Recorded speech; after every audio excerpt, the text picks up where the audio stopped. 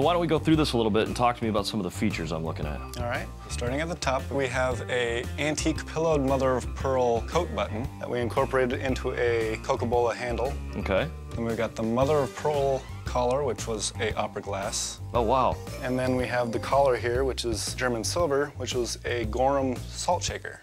And so then the shaft actually was salvaged by the Zulu tribe. Really? So what gives you the inspiration to take these other items and then create this masterpiece? Oh, well, we've always liked to take things that are broken or something's wrong with it and fix it up. Recycle it into something like this? And yeah.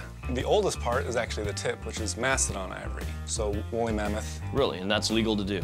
Yes, it's legal, so you could get it. So it's not like you ran out and poached a mastodon? No, it's kind of hard to do now. Yeah, seeing as how they're not around anymore. So now we're talking about this piece up here. This is kind of bizarre. Right there is an antique Hohner harmonica. Okay. I don't suppose it actually works. It does. Would you mind? Of course.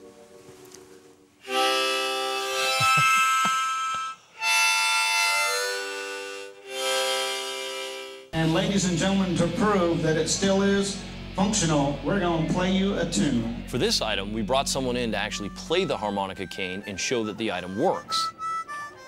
Keep your crowd engaged, get your money up.